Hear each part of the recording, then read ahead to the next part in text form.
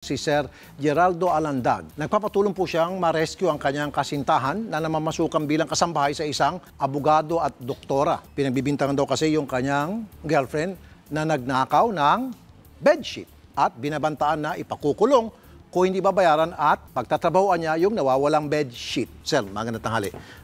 Ano tatak ng bedsheet na ito? Hindi ko po natanong po kung ano tatak po. Magkano po yung bedsheet daw? Wala naman pong sinabi. Pinalabahan daw po yan sa kanya ng amo niya. Dalawa lang daw pong inabot tapos pinatago daw ulit pagkatapos maglaban niya. Tapos po, pag hinanap na niya, naging 3 na po. Tapos nagpapaliwanag siya, sir, umiiyak na siya. Hindi po siya papakinggan, hindi na po siya nagpapasalita. Parang, saan na yun? Labas mo, ganun. Kahit ano pong mabalik-balik ta rin nila po. Tanong po, piga nila. Baka siguro si girlfriend mo gusto nang umalis, ginagamit yung bedsheet. Hindi naman po. Kasi gusto nga. Basta't pinababayaran, nawawala ng bedsheet, bayaran. Opo. Dahil kung hindi, pakukulong. Opo. Tapos ngayon, gusto ni girlfriend mo umalis na. Umalis na kasi po, pinagbintangan siya po na nagnakaw na eh. Andyan na po si Doktora Kristina Marie Zapanta, ang inireklamong amo. Madam, Doktora, magandang tanghali po. Good afternoon. Doktora, si Judy Ann Molato, kasambahay niyo po, tama? Yes, oo. Ma'am, gusto na pong umuwi ni Judy Ann, pero pinipigilan niyo raw po, she's being held against her will right now dahil kailangan daw po bayaran yung nawawalang bedsheet bago niyo pakawalan? Actually, the reason na na-hold namin siya is because we left the house very early. And kung gusto niyang umalis kasi, it's better na nandun kami. So that's why my husband actually is going home ngayong lunchtime para ayusin before she leaves. Kasi ang hirap naman na magpaalis ng kasama sa bahay na wala kami doon. And we have a guard na hindi siya palalabasin without our consent talaga. Di ba ma'am, kapag lumalabas yung mga kasambahay sa subdivision, especially sa inyo siguro, exclusive subdivision kayo, bukod sa pag-inspeksyon ninyo sa mga katulong bago sila mag-day off, meron pang another inspection sa gate ng mga guard. So paano makakalusot yung bedsheet kung talaga nagnakaw siya?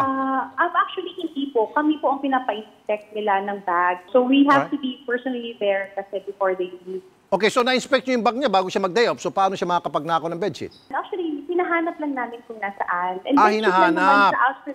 Pinapahanap lang din sa kanya kung nasaan yung bedsheet. We're not really accusing her. Yung the reason na yung nahuhold siya is not because of the bedsheet. It's because we want, the subdivision wants na nandun kami and kami mismo yung nandun para the day na umalis siya. Kasi it means na inspected na lahat and clear na sa amin. So, hindi mo pala siya pinagbibintangan nagnakaw ng bedsheet. Tama, madam? Hindi naman siya pinagbibintangan. It's just na sabi namin sa kanya na hanapin mo muna. Hanapin mo wala kami kasi nasa work. Ma'am, yung bedsheet, pakitingnan po sa ilalim ng kama. Baka nandun po sa ilalim. Pakisilip. Wala. Wala? It's a bedsheet. I mean, ang dami pong nawala sa bahay na, like mga nasira na gamit. And we don't usually, hindi mo naman binabawas sa sweld or anything. Ano po yung mga nawawalang gamit, ma'am? Halimbawa, bukod pa sa bedsheet, ano yung mga nawawala? Mga clothes ng mga bata, may mga ganun. Pero, clothes ng mga bata? Sandali po, ma'am. Yung girlfriend mo at saka ikaw may anak kayo? O bakit siya magnanakaw ng clothes ng mga bata kung wala naman pala siyang anak? Anong gagawin niya sa mga clothes ng mga bata? Ang ibig ko pong sabihin is because yung mga gamit namin sa house, baka lang kasi na-misplace. She was the one na nagtitiklop, then she would Ma'am, sandali. Kasi kung isang tao magnanakaw, nanakawin niya yung isang bagay na pakikinabangan niya. Pero kung magnanakaw siya ng mga baby's clothes, na hindi niya papakinabangan dahil wala naman siyang anak, anong gagawin niya doon? Ibebenta pa niya? No, sir, Ma'am, it's not making sense. I'm not accusing her of anything, not even the bedsheet. Actually, she will go home today kasi yun namang usapan namin. Okay. It's just that papaantayin lang namin na isa sa amin kasi nasa work kami pareho. And just wait for us lunchtime, uuwi yung isa sa amin para makaalis na. Sige. Ma'am, alam niyo ma'am, kung pagbibintangan niyo rin lang siya ng pagnanakaw, pwede pa siguro lingerie ninyo. Pero magnanakaw ng bedsheet, magnanakaw ng mga baby's clothes, mukhang Boma Labs. A bedsheet is just a very...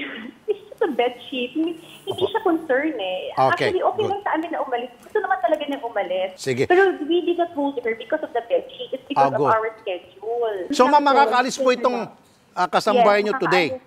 Yes, makakaalis po siya today. Just wait for us. So, nawawala lang yung bedsheet pala, Sir Geraldo. Hindi naman pala siya pinagbibintangan. Nawawala lang. Tinatanong na siguro si kasambahay. Bakit sinasabi nila po, sir, pababayaran po yung kinuha niya? Pagbabayarin daw yung kasambahay? Sir, to be honest, tapos, ipapakadampot siya sa persento pag ano po.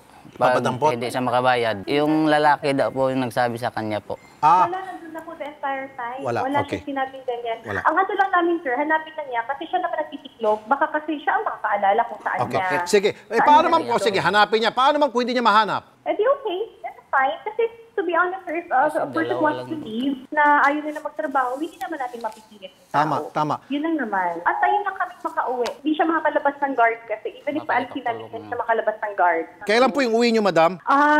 Nasa work pa kasi ako hanggang after lunch. So, yung husband ko pauwi na siya. So siguro ma'am, before 5 o'clock, pwede na siyang makauwi. Yes, before 5 o'clock. Doktora Kristina Marie Zapanta, maraming salamat po sa inyong time na binigay sa amin. Okay, thank you. Opo, andiyan ba yung kasambahay? Miss Judy Ann, Yes po, sir. makakauwi ka na ngayon bago mag 5 o'clock. Opo.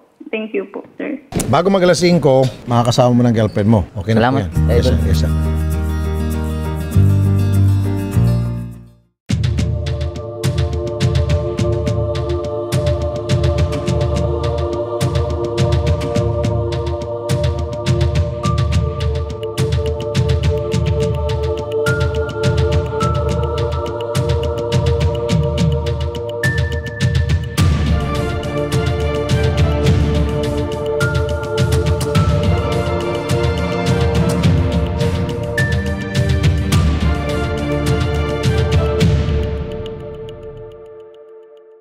Mama, tanong ko lang, bakit ba tayo biglang napadpa dito sa Police Station 7?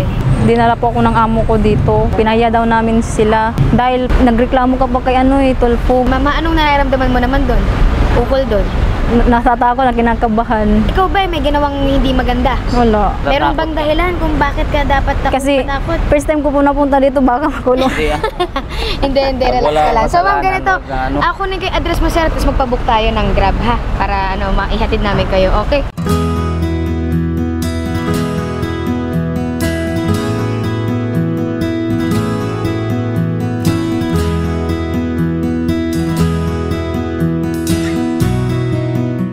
Kampante na po yung loob ko na dito na, hindi na po siya nanganganib. Maluwag na yung pag-iisip ko ngayon po. Si Raffy Tulfo, idol. Thank you po, Sir Raffy. Sa tulong niyo po. Salamat po.